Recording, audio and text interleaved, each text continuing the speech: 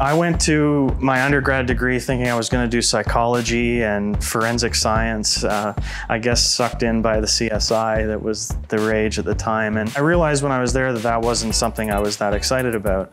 But I was excited about how cells work at the very fundamental level and was introduced to DNA damage responses, so how the cell maintains its information and how when that changes, that can cause cancer development. My lab studies fundamental aspects of DNA damage repair.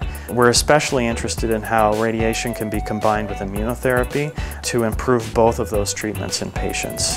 It's as exciting to me now as it was as a naive person at the time when I was watching those shows to see what science can do and what's possible in the lab. Ready, set, ride! So when I did the ride to conquer cancer this year, it's a really motivational experience when you see former patients that are riding, that are thanking you on the ride, and you explain that you're a scientist and that this is sort of what you've dedicated your life to.